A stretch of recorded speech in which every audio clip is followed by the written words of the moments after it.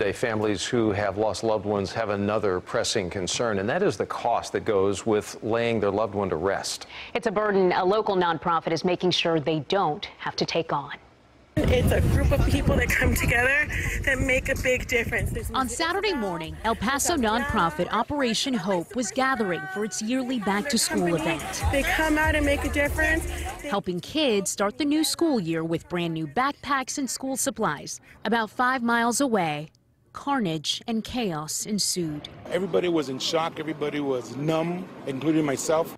For 22 years, Operation Hope's co-founder, Angel Gomez, has worked to help people in need, helping Santa deliver Christmas toys to good girls and boys, making sure kids have baskets to open on Easter. But he's never had to respond to a tragedy of this magnitude.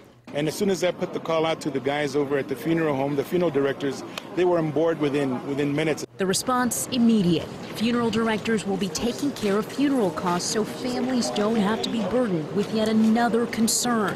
We are sending bodies, we'll be sending bodies, I should say, to Torreon, to Chihuahua, to Juarez. We're sending other bodies that were here from out of town that we're going to be transporting them.